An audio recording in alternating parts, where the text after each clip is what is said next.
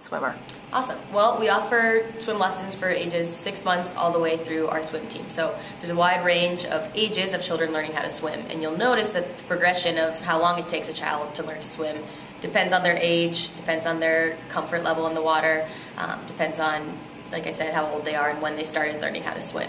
So I always like to say that it's never too early to learn how to swim. We start the kids 6 months old in the parent-child classes, and that gives them a good basis of being comfortable in the water, feeling comfortable in the water, so that when they go to like a preschool level 1 class, they're already comfortable, they don't have to get over fear of the water, and they can really work on learning the basic skills. So for, let's say, a 3-year-old just learning how to swim, starting a preschool level 1 class without their parent in the water with them, it can take anywhere from 6 months to a year and a half of maybe weekly swim lessons for them to really grasp the concept to be able to swim independently. And again, they're still developing a lot. They're only 3. They might not have the cognitive or motor skills yet to do some of those more advanced things. So, but for maybe a 3 or 4-year-old, usually by 4 and a half, if they've had weekly, regular swim lessons, you should start to see them making that step to kind of doing some kind of doggy paddle independently on their own.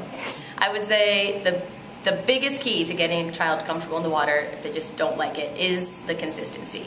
I see a lot of parents get discouraged on the first day. They bring their child and they're crying, they don't want to be in the pool. Don't give up at that point. I have had so many preschool level 1 classes where I have 5 3-year-olds that are all crying on the first day, and by the 3rd class they're all holding my hand and we're splashing and getting in the water together. So it's a process for them. Obviously this is a new environment, they've never been in the water before, they need to understand how to move their body in the water, but it's also new for them as a 3-year-old, being in a somewhat, an environment where there's structure and you have to sit on the wall and listen to a teacher for 45 minutes. That's not really an experience that they've had before. So all in all, it's it's a social development as well.